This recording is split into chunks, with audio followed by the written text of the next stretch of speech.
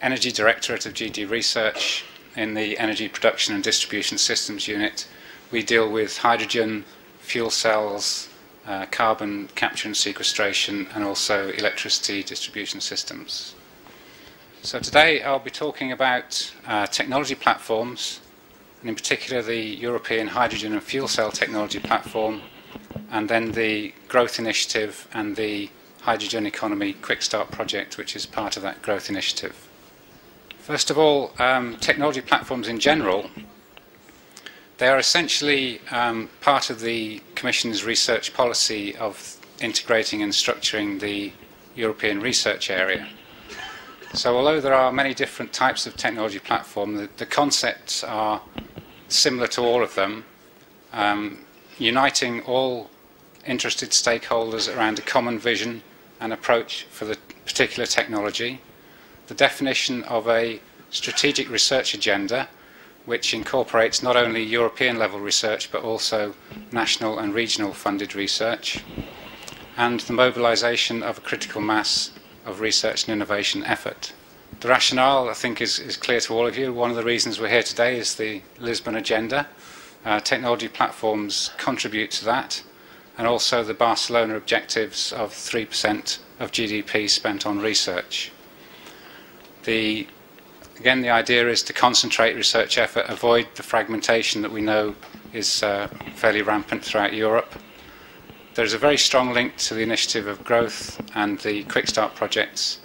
And of course we hope that, although centred in research policy, it has a positive impact on many other European policies. The main characteristics of technology platforms is that they address challenging issues for growth. They deal with major technological advances, normally in the medium to long term. There's very high community added value, high research intensity. We need critical mass of research and innovation effort, and we need a common European approach. Now these characteristics will, why they're important, will become obvious when I move on to talk about the 7th Framework Programme. Other characteristics are a shared vision of all stakeholders, industry, research, public authority, all the way through to civil society and consumers. The mobilisation of many funding resources. So I repeat, we're not just looking at European funding here, we're looking to integrate European national funding, European Investment Bank funds, structural funds, Eureka projects. Wherever funding is available, we're hoping to try and integrate the whole effort. And an important aspect is education, training, communication and dissemination. At the moment there are some 18 European technology platforms, very different in nature and scope. Here you have some examples. In hydrogen and fuel cells we're looking for radical change in the energy sector. Others look primarily at sustainable development, right through to renewal of industrial sectors such as steel. So there's a huge range of platforms, and there are more emerging almost every week. Now in the 6th Framework Programme, a lot of these platforms are just emerging, and our strategy is to support them in a financial way through financing the Secretariat or the development of the research agenda, generally specific support actions of 2-3 million euros. But we also fund projects, integrated projects, network of excellence, targeted research projects which fall within the scope of technology platforms. However, towards FP7, technology platforms will become probably one of the major axes of the 7th Framework Programme. Now, the research agendas of many of the platforms that I've mentioned can be implemented through the existing instruments, particularly integrated projects and networks of excellence. But we feel that there are a limited number which, because of their ambition and the scale of the challenge, will need some sort of new mechanism. And it's this new mechanism which will be in the 7th Framework Programme. And the proposal there is to use Article 171, which allows the Commission to set up joint undertakings and other structures to implement the research programme. So for a very limited number of these technology platforms, we will probably launch what are currently called joint European technology initiatives, which will be based around joint undertakings and could have a very substantial amount of research money associated with them. I'm happy to say that hydrogen and fuel cells is one of the candidates for this joint technology initiative, and we're hoping very much to be able to have a large programme in the 7th Framework Programme. We enjoy very widespread political support for hydrogen and fuel cells, right from the President of the Commission himself, Vice President de Palacio, who is also Commissioner for Energy and Transport, and of course the Research Commissioner for Philip Busquin. Indeed, Romano Prodi himself, during a press conference once, said that he wanted to be remembered for two things during his term of office. One was enlargement, and I think we're very close to success there, and the other was the launch of the European effort on hydrogen. So we're very privileged to be leading that effort towards his vision. Why is it important? Here there's a summary of some of the main drivers. Increasing energy demand, particularly in transport, and in countries of the world such as China and India. Security of energy supply, which was mentioned just earlier, a very strong driving force. Climate change, obviously we have our commitments under Kyoto that we have to comply with. Increasing air pollution in cities, and of course industrial competitiveness, which is, from the research side, driving our agenda. Various background documents to support the initiative, the Green Paper on Security of Supply, White Paper on Transport, the Biofuels Directive. Recently come out is the Environmental Technologies Action Plan, which specifically mentions technology platforms as an instrument, and of course the various research communications, of which more research for Europe. And we must also remember the international context. We are competing in this field, particularly with the United States and Japan, and they are both fairly aggressively investing in hydrogen and fuel cells. Japan in particular have set very ambitious targets, and they are driving towards meeting them. We have various international cooperation agreements which the technology platform will become involved with. So I'll mention three things in the European response to this international cooperation challenge: the framework programme for research, the technology platform, and the initiative for growth. So we have a fairly healthy portfolio of projects from the first call, and we're hoping to increase that substantially in the next call. Here I've just listed the portfolio of projects for hydrogen. I believe that you'll be getting a copy of these slides, so I won't go through them. Just to perhaps emphasise that we're tending more towards integrated projects than other types of instrument. So we're currently in the process of revising the work programme. Perhaps just to point out two key dates. We're hoping to have joint calls on hydrogen and fuel cells launched in June of this year and September of this year, and the next major call for energy will be in September. All of these calls will close in December of this year.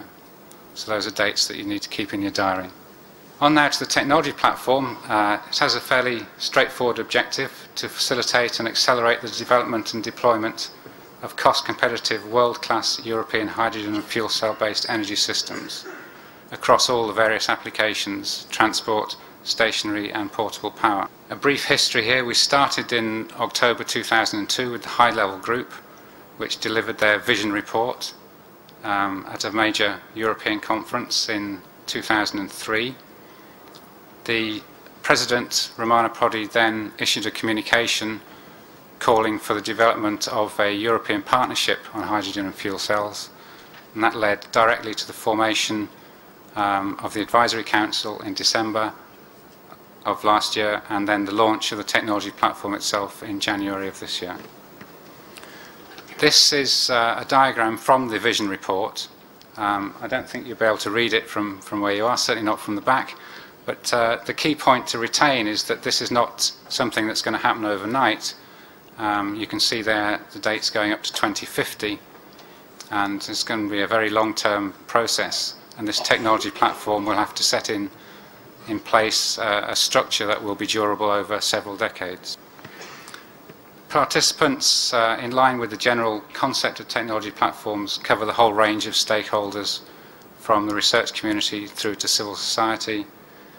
There are various bodies of the platform. It's a very open and transparent structure which allows participation on quite a number of levels.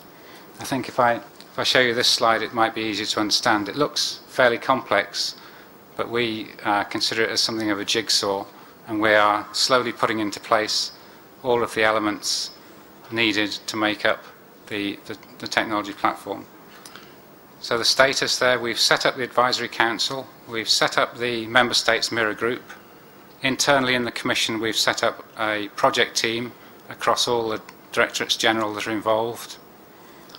We had a first General Assembly meeting of the platform in January, and we're currently negotiating a contract for the Platform Secretariat, which we're hoping will start in the next month or so. We're also starting up steering panels on the research agenda and deployment strategy, and they have both started their work within the last month. So they're two initiatives that will take up a lot of activity for the rest of this year, because we're looking to them to define our strategy for the 7th Framework Programme. We're also setting up initiative groups on codes and standards, financing, education and training, and there will be various others set up in the course of events. Just to pick out some bodies, the Advisory Council is really the driving force behind the whole technology platform. Currently there are 35 members, but importantly for you, I think, there are 2 seats on the Advisory Council reserved for participants from the new member states. Those seats are currently vacant, so if you have any candidates to propose, we would be very willing to receive them. And secondly, the Member States Mirror Group, which is to take forward the vision of the platform at the member state level. Here I have to say again that we have candidates from most of the new member states except Poland and one other. So I would urge you to nominate a candidate to the Mirror Group as soon as possible to get involved with the activities on that level. The EU role in the platform, just to summarise it, we initiated it but we don't own it. It's actually owned by the stakeholders themselves, but we do get involved very actively at a number of levels, and we will continue to be behind the platform and drive it forward.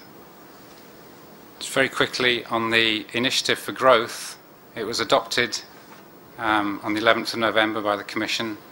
It went to the Competitiveness Council in November, and their conclusions were that they welcomed the initiative and asked the Commission and Member States to move things forward. And these conclusions were endorsed at the Brussels European Council of December. So there's very strong political support behind the whole initiative. These are the main areas. It defines the areas for action, the Quick Start programme, looks at the financial tools that will be necessary to implement the programme, and various non-financial measures which we'll need to support. Particularly interesting for us is the Quick Start programme, which has 2 elements, one investing in networks, the other investing in knowledge, which is where the Research Directorate General comes in. And specifically in hydrogen, one of the Quick Start projects is on the hydrogen economy. And this has 2 main components. Hypogen, which is large-scale production of hydrogen. And this is particularly interesting for our questioner here, because that will be based on fossil fuels, and it will be hydrogen production from fossil fuels with large-scale carbon sequestration. The second aspect is the HYCOM initiative, which is hydrogen communities, establishing real working communities around Europe. It's a project with a very long time perspective. You can see it's up to 2015, and we're currently working to put it in place. So very quickly, we've asked the Joint Research Centre to carry out a feasibility study. One of the joint calls I mentioned will be for an integrated project to commence the Quick Start project, and we're ongoing with discussions within the technology platform with the European Investment Bank and Member States to find the financing for the rest of the project. So that's all I have to say about hydrogen fuel cells. On this slide you'll find some websites as to how you can stay informed.